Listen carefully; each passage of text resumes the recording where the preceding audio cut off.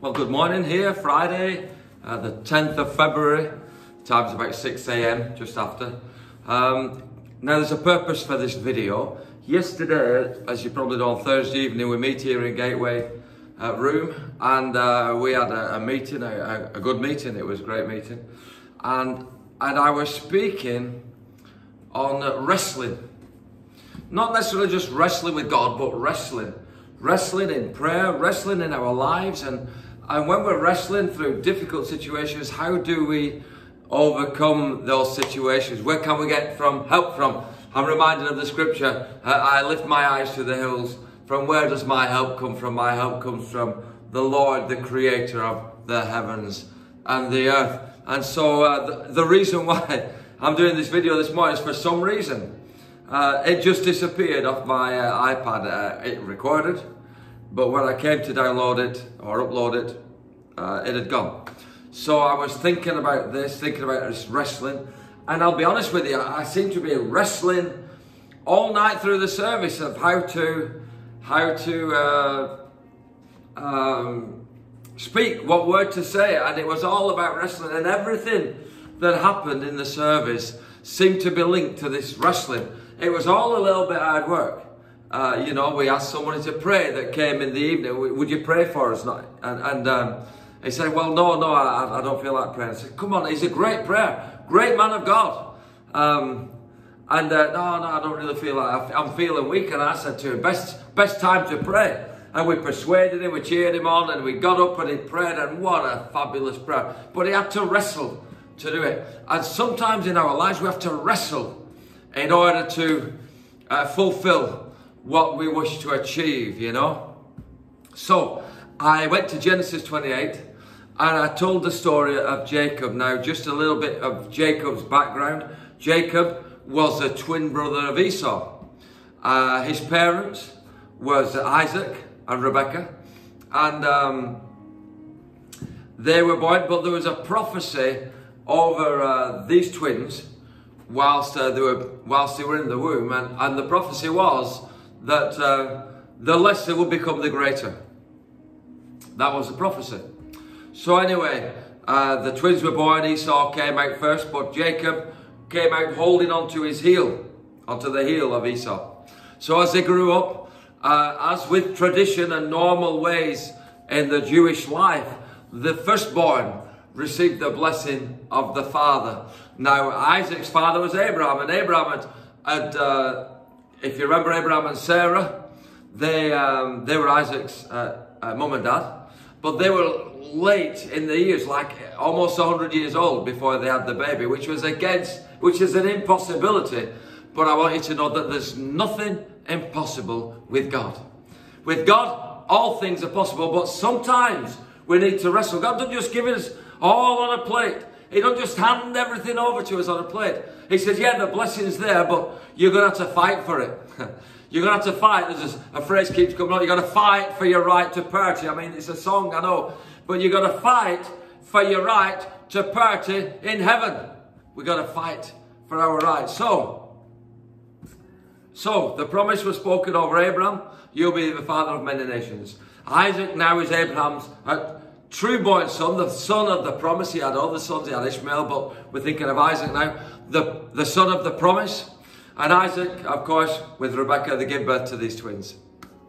So as it comes to receiving the blessing, there's some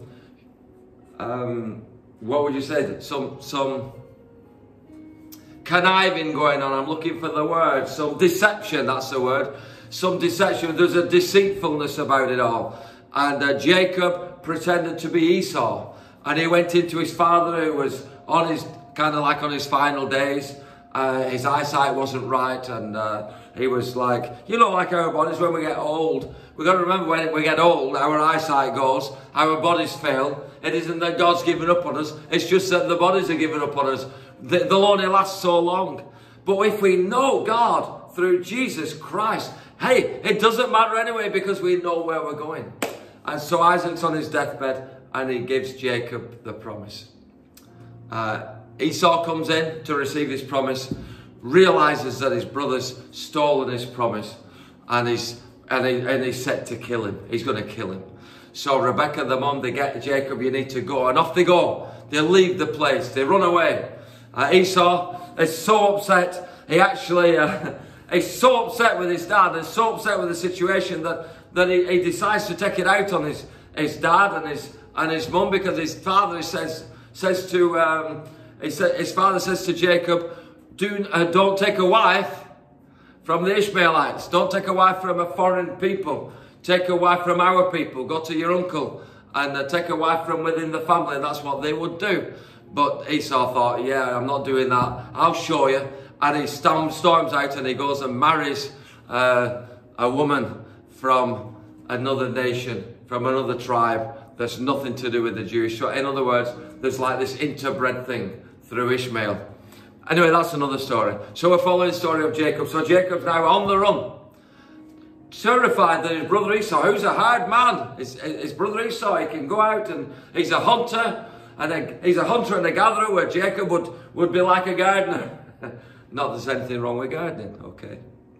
So, in Genesis 28, we read the story where Jacob is out on this journey, and he's out in the wilderness, and it's come to sun, you know, the sun's gone down, and it's like bedtime, so to speak. He takes a rock and he puts it on the ground, and he lays on with his head on the rock, and he falls asleep, and he has this amazing dream where he sees this vision of a stairway leading from the earth up to heaven, and angels are ascending and descending on this stairway. When he looks to the top of the stairway, he sees the Lord, and the Lord speaks to him and said, you know, the promise is still with you, Jacob. Come on, the promise is still with you. You see, Jacob is so troubled by what he's done. His guilt gripped him. And let me tell you something, right? When we do things wrong and guilt grips us, I'm going to tell you there's a force in this world, a negative force, that will jump on that and will rub your nose in it. And it'll make you feel even more guilty, and make you feel useless, and just crush you, and make you feel like there's no way. But then there's another force. And that force, the negative, comes from the dark side.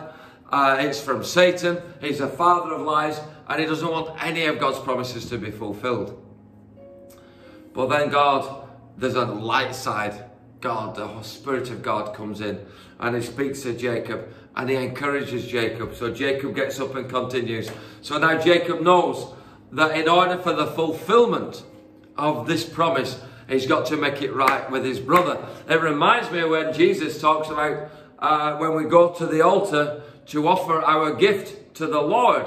He said, if you've got a problem with your brother or your sister or somebody, he said, leave your gift at the altar, go and reconcile your problem, and then come back. In other words, there's something within, you know, there's something like in a conflict, when there's inner conflict with us, whether it's with us or with us and somebody else, when there's that conflict that's going on, God says you got to reconcile that.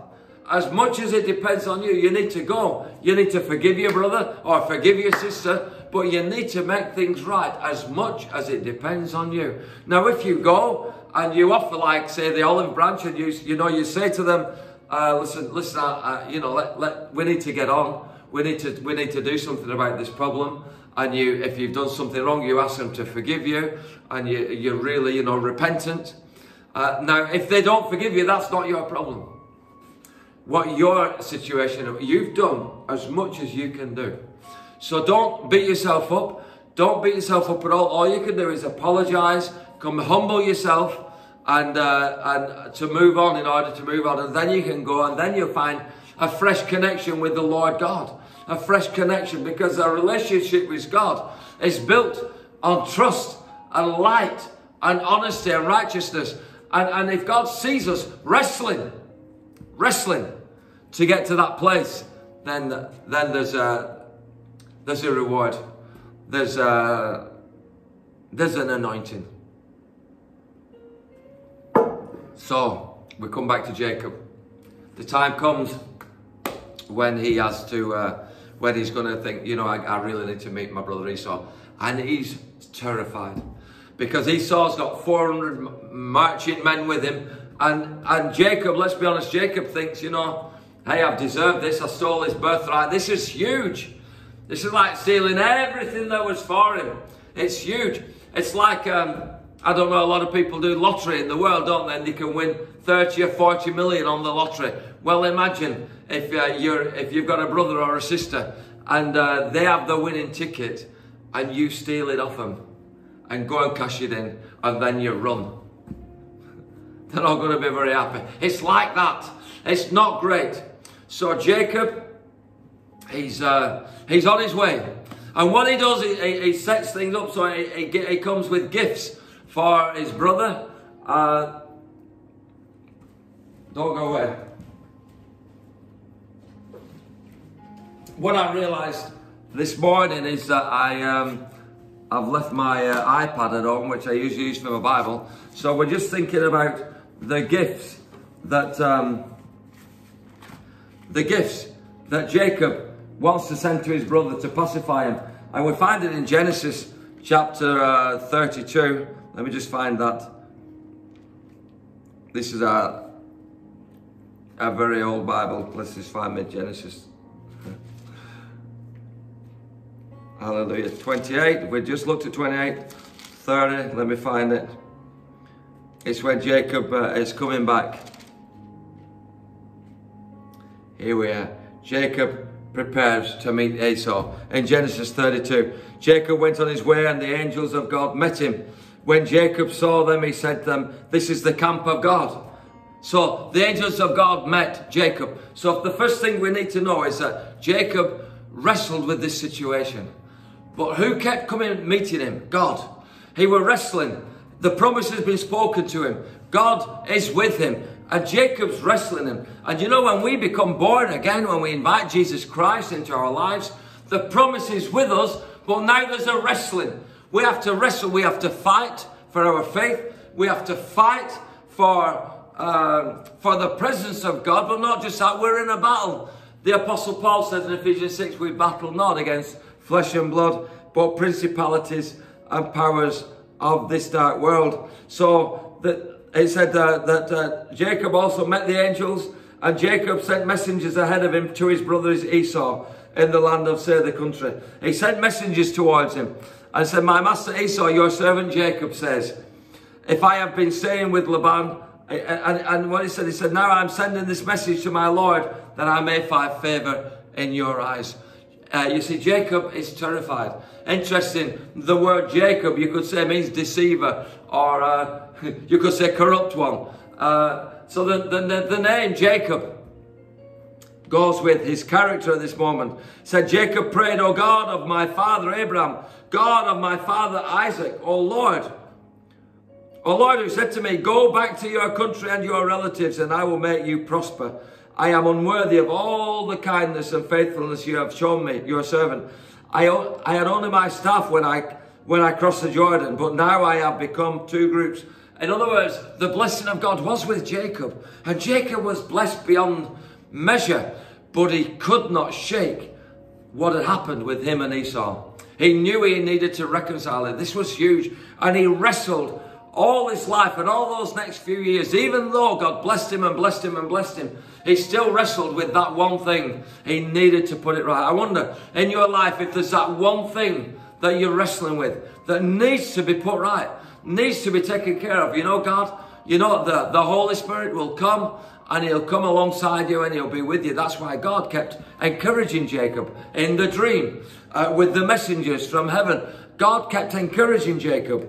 And the Holy Spirit and Jesus will encourage you and will encourage me. Jesus is with us. He never leaves us. And he speaks to us and he communicates to us through the Holy Spirit. This is our God. And so Jacob prayed to God. And he said, "Save me, I pray, from the hand of my brother Esau, for I am afraid." He's terrified. "I'm afraid he will come and attack me, and also the mothers with their children." You see, he's terrified. He thinks his brother Esau is going to annihilate him. He thinks he's going to kill him, wipe him out, because he thinks if he does that, he'll get the blessing. Doesn't work that way, by the way. When God puts a blessing on you, the blessing's yours. And if you're born again, you know, Revelation 3:20 talks about to the churches where it says, "Behold, I stand at the door and knock. If anyone hear my voice and open the door. I will come in and eat with them and them with me. And being a Christian is recognizing that, number one, that Jesus is the Son of God. And that Jesus died on a cross and was raised to life 3 days after, the Son of God. You know, he was born of a virgin, and after he was raised from death, he appeared to the disciples for over 40 days. Sometimes to over 500 of them. So there were many witnesses, not just the disciples, that met Jesus after he'd risen from the dead. So the promise and the blessing is sure and secure. And when we give our lives to Jesus, first of all, it's like, you know, like Jacob and Esau. And Jacob needed to reconcile himself with Esau. And he was terrified. But you'll see later that Esau embraced him. Anyway, I'm jumping ahead of myself. What I want to do is, this is a picture of salvation between our Father God and ourselves. When we are in our life, we've done so many things wrong. And our Father in heaven, we've gone against his wishes. We've done so many things wrong. And to reconcile ourselves, there's a wrestling going on. There's a wrestling of the sinfulness within us, a sinful, dark heart against the light. There's a wrestling. But if we would just open our eyes, open the eyes of my heart, Lord, if we would just surrender, if we would just say, Father God, I've sinned against you. I've sinned against man. Would you forgive me? And if we come before like that, humbly, kneeling before our Heavenly Father, kneeling down, humbly before our God, to see him, to ask for forgiveness. And so Jacob has got this problem, this issue. So he said, Jacob said, let me go down. He said he'd been prospered. And then he said, he sent gifts for his brother Esau. He spent the night thinking about it. He said he spent the night there from what he had with him. And listen, there's 200 females. This is what we're looking for. It's a huge gift. 200 female goats, 20 male goats, 200 ewes and 20 rams, 30 female camels with the young, 40 cows, 10 bulls, 20 female donkeys and 10 male donkeys. And he put them in the care of all his servants. And each herd he sent one at a time. And he sent them and he instructed the one in the lead. When my brother Esau meets you, he said, and he said, who do these belong to? And where are you going? And who owns all these animals in front of you? You are to say, they belong to your servant Jacob. And they are a gift sent to my lord Esau. And he is coming behind us. You see, what Esau thought, he said, he also instructed the second and the third to do the same thing. For he thought, I will pacify him with these gifts. And yet, little did he know it. He didn't really know the heart of Esau. Esau was a good man. Esau was a good man. And we have a good God. And God's heart is so big and so wide and so mighty, so strong, that no matter what you've done, God will forgive you. He said, perhaps he will receive me. So Jacob's gift went on. And then he said, that night Jacob got up and he took two of his wives. He took all his family and he set them off over the stream. He said, and he sent them across the water with all the possessions. And then he said, so Jacob was left alone. And there's a great message here for us, you know, when we're wrestling with things, when we're wrestling with issues, when we're struggling with relationships, circumstances, whatever it might be, things that people, the consequences of things that people have done to us, when we're struggling with those, to spend time with God. And throughout Jacob's journey of wrestling and fear and all the blessing, he received the blessing, but he couldn't take his eyes, he only had eyes on everything that he'd done wrong. He felt bad, and that's what guilt does. And that's what guilt and shame does. It takes our eyes, draws our eyes from all that is good and focuses on what's negative. And I wonder if you're like that today. Yeah, the Apostle Paul says in Philippians 4, he said, whatever's good, whatever's right, whatever's praiseworthy, think on those things. There's always going to be rubbish around us. There's always going to be negative. You're always going to upset somebody. You can't please everybody. I've found that out. Although I keep trying. It's impossible to please everyone. But if we have a heart to please God, then everything else will fall into place. So Jacob, he's on his own. That night Jacob got up and he's on his own. Sorry, let me find it. And in verse, it's in Genesis 32. my eyes out what they used to be. I'm guessing it's 23. It looks like 23. We're going for 23. He sent them across, and I'm 24. So Jacob was left alone, and a man wrestled with him until daybreak. A man wrestled with him. What I really love about this is that the man wrestled with him, right? So this is God. And this is until daybreak. And when it comes to daybreak, it's like the man says, listen, I've got to go. I've got to go. Let go. And Jacob won't let go of him. And this is a great picture of what we should be like with God. We should get hold of him and not let go. Not let go. You see, and the wonderful thing about the man that wrestled Jacob is he could have snubbed him out in a moment.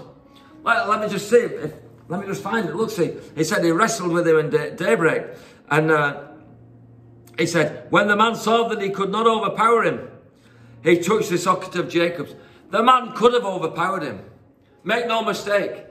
But God has put this in here to show, because look, he said, he saw that he couldn't overpower him, and then he touched the socket of Jacob's hip. He overpowered him.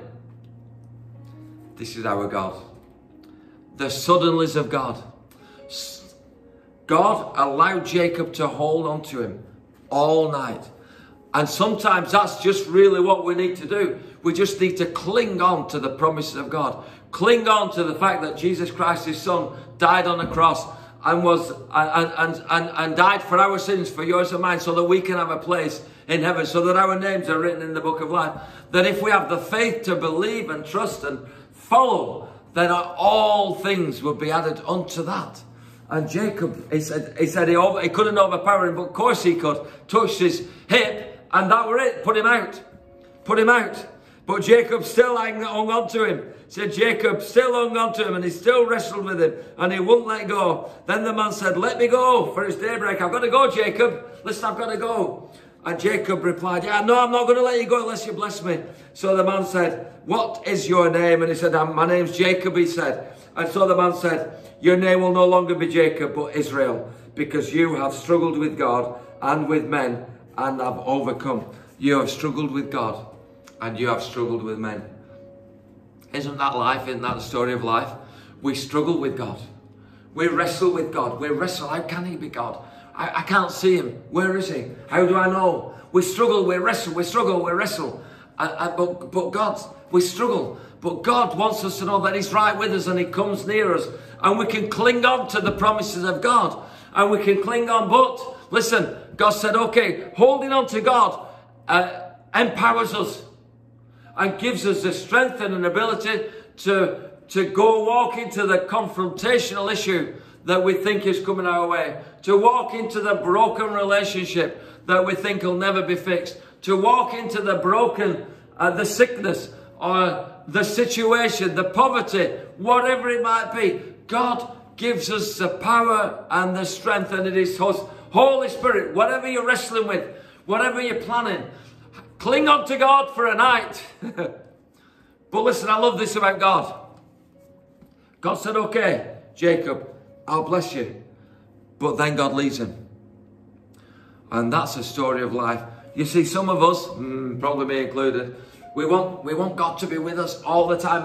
Lord, what should I do here? Lord, what should I do? And there's nothing wrong with that. To build that relationship and to recognize that God. But God then says, right, I've empowered you now. Go and do it.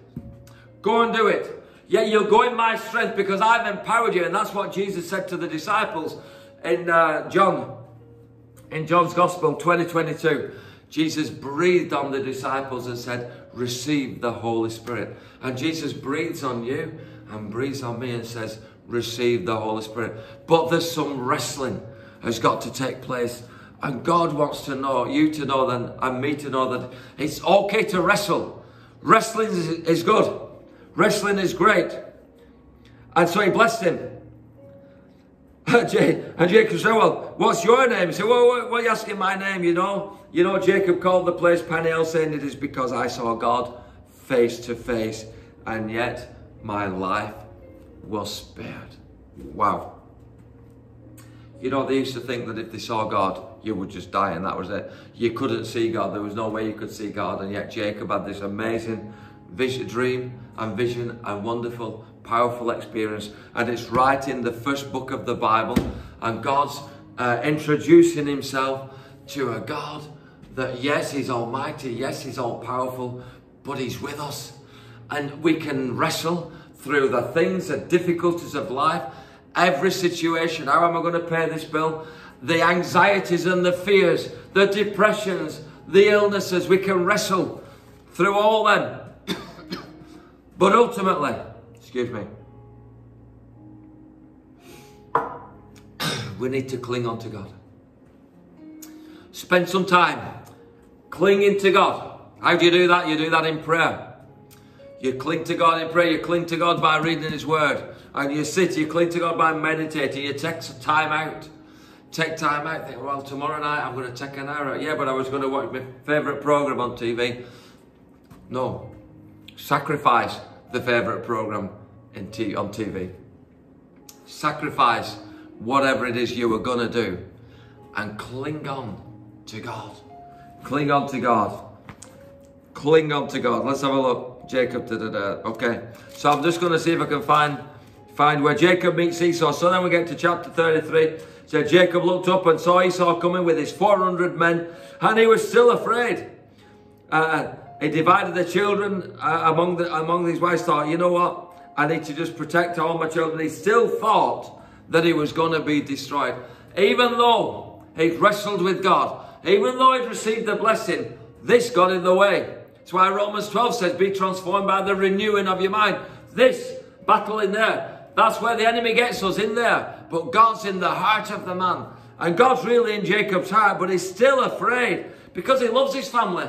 He loves everything he has. He doesn't want to lose any of that. And he fears for his life.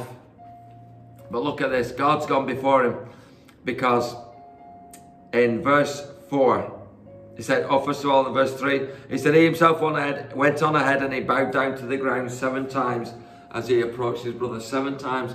A real sense of humility, a real sense of respect for his older brother. His older brother, only by seconds.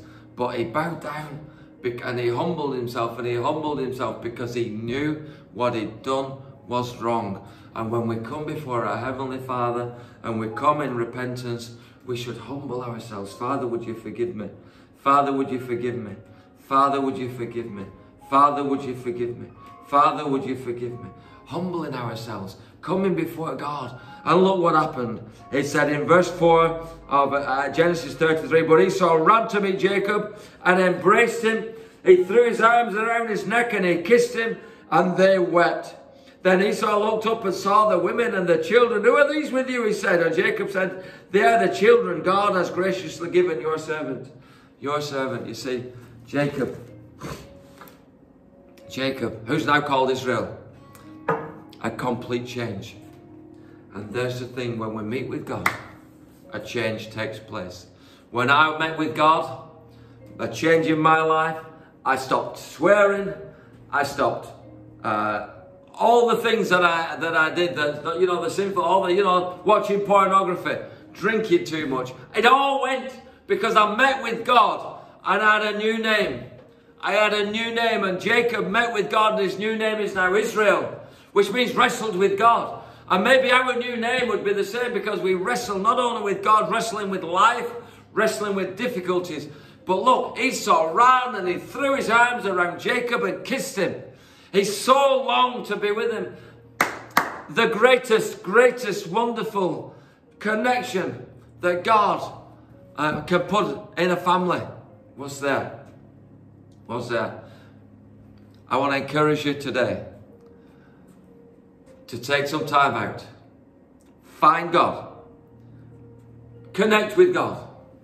Because God loves you and he cares for you. And he only wants the best for you. May God bless you. May God keep you. May his face shine upon you. And may you be blessed. So this video, like I said, it's not the Thursday night one, but it's a similar message. That message has got lost in the atmosphere now. But be encouraged. We have an amazing God. I want to speak God's blessing over you and your family and your children's children. In the name of Jesus Christ, the Son. In the name of the Holy Spirit, the Comforter, the one who the one who searches the hearts of man, the one who embraces us, and God the Father, the one in heaven who sends the Holy Spirit. Jesus who intercedes for us, God the Father who listens and sends the Holy Spirit. We have an amazing relationship with the Creator God. Don't spoil it, don't waste it, don't lose it. Our God is worth the wrestling. Amen. Be blessed.